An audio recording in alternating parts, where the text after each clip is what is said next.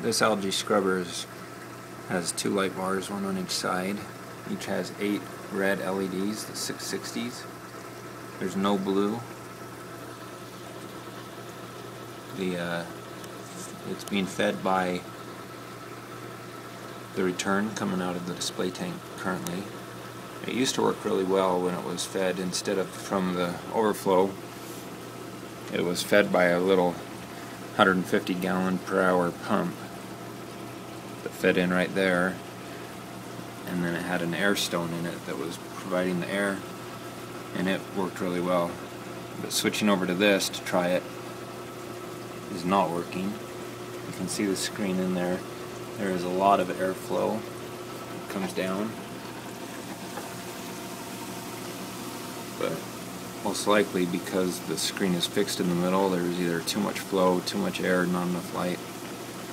The screen hasn't grown really anything in about 3 weeks, and the little bit of algae that is there is from before when it used to have a return pump on it rather than being fed from overflow. And so even that little bit of algae is slowly disappearing.